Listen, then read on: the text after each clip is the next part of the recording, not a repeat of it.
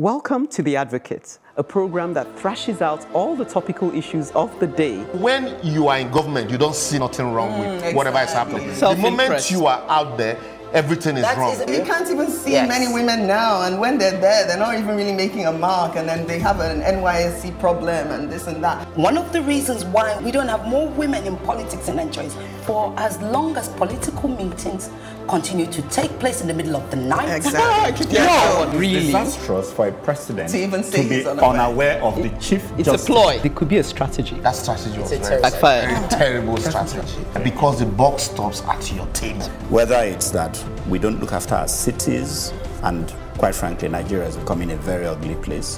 When you are the only one feeding the people with this news, and there is nobody countering them, it becomes, the news. Welcome to The Advocate. 5 familiar and fresh advocates. Certainly 5 fresh and topical issues, so prepare to be challenged. Today, Seidu may seem a tad morbid, but it's all in a good cause. He'll be preparing us for death. Uche isn't ready to go down without a fight. She'll be tackling our oppressive bank charges and enlisting crusaders in her cause. Are you in? Bolahan, a fresh face on the program, but a seasoned advocate nonetheless. He'll be laying things bare and provoking us on a certain matter of independence. Ekene is all about getting us to own up to our crimes with her advocacy guilty as charged. I am certainly guilty of indulging a pet topic. We'll be talking governance and dysfunctionality. That's the size of the package. We're all set to unpack things for you after the break.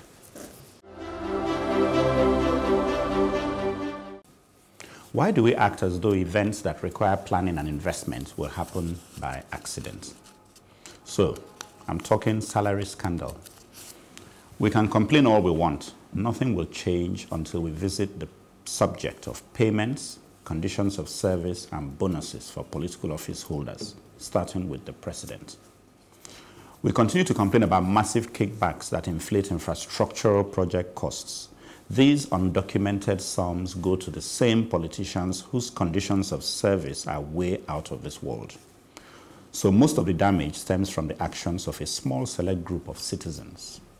The judiciary appears to be entrenched in this system of cash shares, so that if we took this matter to court, we will probably get nowhere. As I watched the Supreme Court of the UK hear the matter of the prorogation of Parliament by Boris Johnson, I was impressed with the proceedings in a manner that I wasn't when I watched the Nigerian Presidential Election Petition Tribunal. No one was in doubt that at this level, Buhari would be returned, even though he appears to have neither a certificate, nor did he see it fit to file whatever he had when he applied for the job. So, the sheer cost of state houses alone is scandalous, as so rock is way beyond what we require when there are Nigerians without a roof over their heads. The cost of cars for government will shock many. All this for chaps and ladies who govern a wretched nation. Still, we have to work within the law. If there are enough persons who feel prepared to move against the remuneration of politicians, I'm ready. I do not have the money, but can chip in. We must start there. If we need to go to an international court, let's go. It's one fight at a time. Yeah, nice one, Chuka. I think we really must have this conversation. We have it in private, but for some reason, we never take it out there. I don't know why, as, citizens of this country, we have not protested about this. We protest about subsidy, all manner of things, but this we really ought to protest about. And secondly, we need to look at why our politicians are treated as full-time employees when most of the time they're not even around. They don't spend that much time in Parliament doing much else. Before you know it, they'll soon go on recess, and meanwhile they're collecting copious amounts of money. I know a guy two actually, that are in the House of Reps, and I'll tell you what they earn because they've told me. I'm just not going to release their names. Okay. But they take home at least 10 million naira every month. That's just then they have other bonuses and other things, housing allowance and clothing and you name it on top of that. So ultimately, I'm pretty sure it probably comes close to about 20M. Yeah. You know, I mean, it is crazy. And these men, what do? They don't do very much else. So I think it's about time we go out there. Chuka, I'm with you. You know, let's go out there. Let's protest about this, because it's only when we do this, you know, that can something happen. In America, they earn $174. A senator earns $174,000. Compare that with what somebody's earning over here. Yeah, actually, the figures I found, you know, when I was looking up this topic, I think the president of America earns $450,000. That's everything inclusive. Right, everything. Whereas our senators here earn $450 as their padding. It's not actually their main salary. Exactly. Even though the main salary is significantly less to somehow pull the wool over your eyes. But the other surrounding costs, like you say, clothing and so on, come to 450. So we're competing with the president of Yes. No, but I think we really need to look at this thing carefully. What they're earning is a result of what the law allows them to earn. You know, separation of power, the legislative arm. They, in conjunction with the revenue, I think the guys that fix the salaries. You know, so what they've done is not illegal. They pay themselves. So if we're going to change anything, the advocacy has to come from them. They need to sit down and revisit remunerations for themselves. But Shehu Sani from amongst them brought it up, at least. He's not even the only one. Jibril, remember that, what's his name? The one that he was a whistleblower, and when he blew the whistle on... that's the padding when he spoke. When they were padding, and he blew the whistle on that, and what did they do? They suspended him, they did all manner of things, you know. It's not, the change isn't going to come from them. We have to put pressure on them to force that change. I agree. Right. Don't forget, these are people that have invested heavily to get there. So that's another area we need to be the system. But say do politicians make losses if that is in business terms? If you don't want to pay them that much, then you make the system of entry easy, barrier, without making it so expensive. You buy forms, 5 million naira. Imagine. You have to campaign around all the countries. You'd invest so much. Definitely they want to recover their money. So if we need to address this thing carefully, we need to go back to the entry requirements. Make sure that these things are public. Sorry, I just want to... I think no, I do agree looking at it from an investment perspective, it's not the right way. It's meant to be a service, it's a public service, not an investment. Exactly. Then legality will not address it. It's a morality issue now. When I live in a country with this level of poverty, how do I feel going on with the sizes of those salaries that we're talking about? Don't also forget that this is a borrowed system of government. And that's why it was really apt to go back to the United States and look at what the president earns. That, apart from the fact that the president of the United States pays for meals. Yes.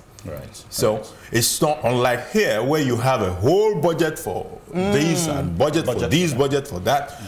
And furniture, can you imagine? It's unimaginable. If you're around any of those politicians, honestly, the level of the people around them, their I've heard this argument as monthly, it's huge. They're running their own mini welfare system. That's why Dino Melaya is so popular, because he throws out bags of rice. But it's still tokenism. What are you giving to these guys? Because it's not making any change their life? difference. It doesn't change their life. They still remain poor, but you throw out some crumbs. I have to say, I sympathize with what you say to some extent. I understand what he's saying. Let's be realistic. You know, these people, you're not going to overturn something. Their investment. But then I understand where Chuka is coming from, because you really have to say, look, this thing is not going to go away by following the normal means. They will not let go of this thing easily, because look at in the middle of where we are now, and they're still pushing for $50 million Jeeps for themselves. And even though I'm sure if you said to them what happened to the Jeeps of the last 4 years, they'll laugh at you, because they know that the previous senators have driven away with it. So to me, we want the one that's coming to us. So something needs to change. But I do agree that we need to start protesting about it. They need to hear that we are revolted by this level of, do you say, greed and insensitivity towards our plight. You can't be looking at... Why is it, though, that we don't... Because we hear about it, we talk about it, we even tweet about it, and then nothing... Nobody knows on the road. I mean, why? point? Is it that we've reached that point, just like you said, you know, like you mentioned about how we knew what the outcome of the electoral tribunal was going to be. Before, nobody even ever thought that Atiku was coming, even though they tried to make us believe he was coming. No, it's the truth. No, I mean, you may, okay, but let me land. So I'm just trying to say that, is this the same? No, you please, you must come in. But what I'm trying to say is that, is it the same reason why we don't protest against their salaries? Because we also know that they are the ones that will have to change the law. Are they going to want to change the law against themselves? So is it a futile? Is it that we feel it's futile? The Revolution Now for me included all those things. Yes. So I'm taking it back to that. That was why I was happy to go out on the Revolution Now protest, because I just felt it was a whole gamut of everything that's going wrong. But please, I think this just takes us back to, you know, being very intentional, you know, when we elect the people that represent us. If you want to have proper representation in the National Assembly, then make sure you put the right people there, people that would actually go there and change things. That's like we have influence. No, we do. Concerning this election we talked about, honestly, I've heard, and I'm still reading about the outcome, right, is it's a reflection of, you know, the case they present, the voting, So now Buhari is there. The people have voted him in. We like it or not, he's going to be there for the next 4 years. That's exactly how we felt. Yeah. Yes, and the election tribunal, based on the evidence that was presented before it, a decision was taken. It's either he... Yeah, because I heard from a positive Clark, and he seemed to be saying that look, they didn't have a strong case. Different. It's the case is just so difficult. We should not keep going round, you know, not be sentimental about these things. If the evidences are not there, I mean, that's it. Well, I think I would like to leave us with something to think about along that same line. Obama, as a senator from the state of Illinois, was still a lecturer at the same time.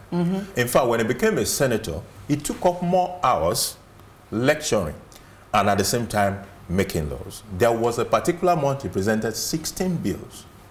There you go. I'll let it. But there you go. We pretty much said it. A functional nation is not a random event. We have to invest in it. Saidu is certainly factoring in planning and foresight in his advocacy after the break.